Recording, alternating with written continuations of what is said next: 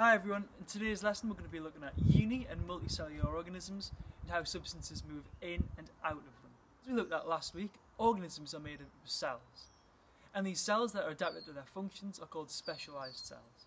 Algae, that we can see on this fence here, is an example of a unicellular organism. Another example of this is an amoeba. Organisms such as plants and animals are examples of multicellular organisms. They're made up of different cell types that do different functions. Unicellular and multicellular organisms are living things. This means they need substances to enter and leave their bodies. The way that this happens is through a process called diffusion. Diffusion is the movement of particles from a region of higher concentration to a region of lower concentration. And we're going to demonstrate this now. Substances move into and out of cells by the process of diffusion. And the way we can think about this is thinking about how we can smell perfume in a room. When someone sprays perfume, all of the perfume particles are gathered in one place and is what we call a high concentration. Through the process of diffusion, particles move from a high concentration to an area of low concentration. So it starts off beforehand with all of the perfume particles clustered together. They start to spread out around the room. This is a random process caused by the movement of the particles. So here we can see at the start, all of the particles are in a high concentration, and after a short period of time, all of the particles have spread out and they're now in a lower concentration. That's the process of diffusion, and it's how things move into and out of cells. We're now doing a quick demonstration of how substances enter and leave uni and multicellular organisms. We're going to take 2 millilitres of food colouring and put it into the base of each of these petri dishes.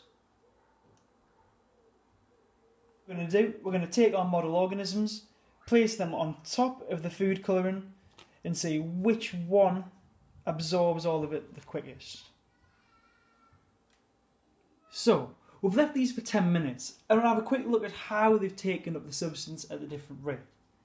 The smallest one, showing the unicellular organism, is turned completely blue with the food colouring, which means it's diffused in through the membrane quickly. On the far right hand side, however, where there was the smaller surface area to volume ratio, hasn't been able to diffuse through at as fast a rate. This means it would take longer for substances to travel.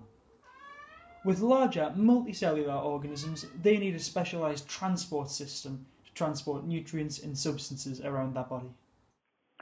To understand how substances move into larger multicellular organisms, we need to understand how these organisms are organised.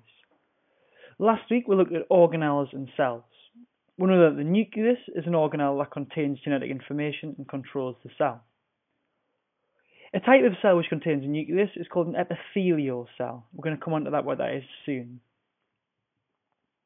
The epithelial cell forms an epithelial tissue.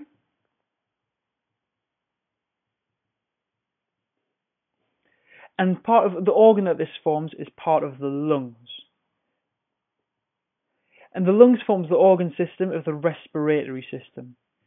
This is what we need to be able to have efficient gas exchange in larger multicellular organisms, such as humans. So there we have it, the different levels of organisation in a multicellular organism. The smallest being an organelle, which makes up cells, and then tissues, organs, organ systems, and organisms. Why is this necessary? Organisms, whether they be unicellular or multicellular, need to uptake nutrients and substances to help them survive. Without water, the plant will die.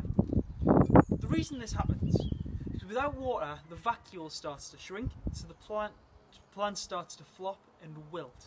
As we can see here, there hasn't been enough water in this plant, so it started to wilt as the vacuole shrank and the plant started to die. This lesson we've looked at unicellular and multicellular organisms and how substances move in and out of them. Thanks for watching everyone, have a lovely week.